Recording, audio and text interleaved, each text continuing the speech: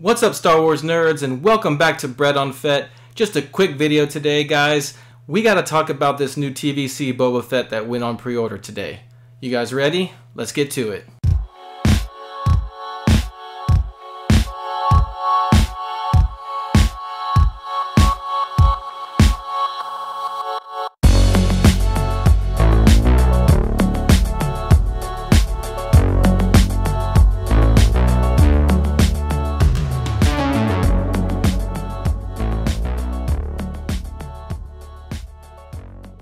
Alright guys, and welcome back to the channel. This is episode 2 of Bread on Fett.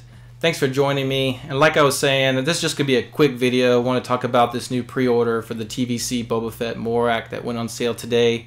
And last night, kind of unexpectedly, we found out that there was going to be this pre-order for a new Boba Fett on, assumingly, a Mandalorian card. So I was super excited. And then later we found out that it was going to be another Target exclusive. No, God! No, God, please, no! No! No! No!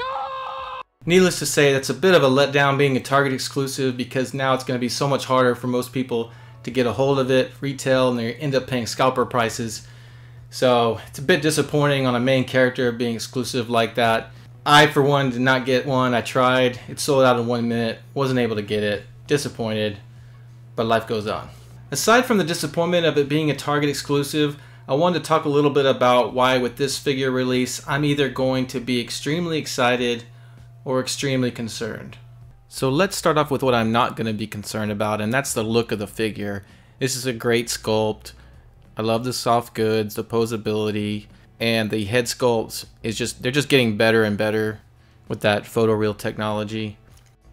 So going back to December, Hasbro released a series of deluxe figures that came in these special boxes that are windowless, bubbleless, just a solid box with a picture, nice picture and everything. The last one they released was a Boba Fett Tatooine, and you know, I have no issues with the box themselves. I'm just slightly concerned as a mint on card collector that they may go to this trend of producing figures in solid boxes, and going along with that whole thing about Hasbro reducing their plastics for the environment. And again, these are fine as a separate thing, but for a mint on card collector, I need a regular traditional card with a figure on a bubble so I can display the figure.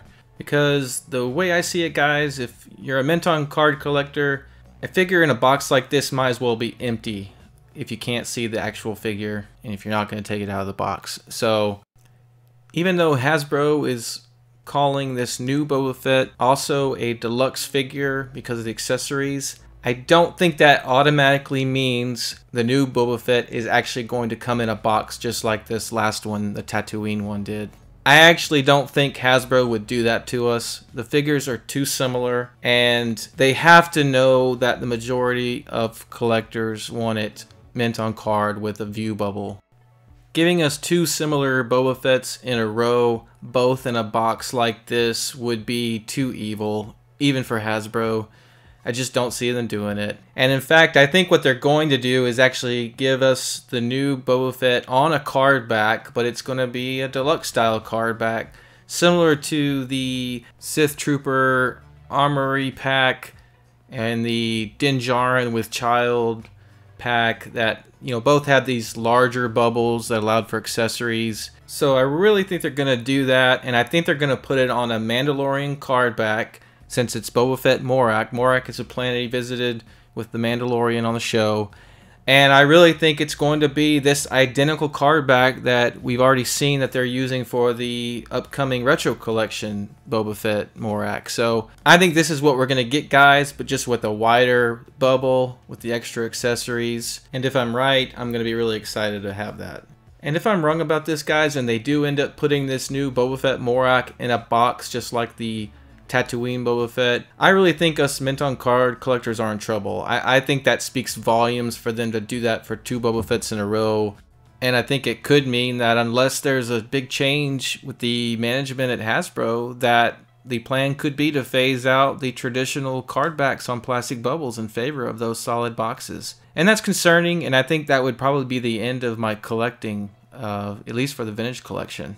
So I'm really hoping I'm right about this, guys, and we're going to get this new Boba Fett Morak on a card back. Okay, so let me know in the comments if you agree with me on my prediction for the packaging on this figure. And if you don't agree and you think it is coming in another box, let me know if you think that means something for the future of TVC. Thanks for tuning in again, guys, and I'll see you next time.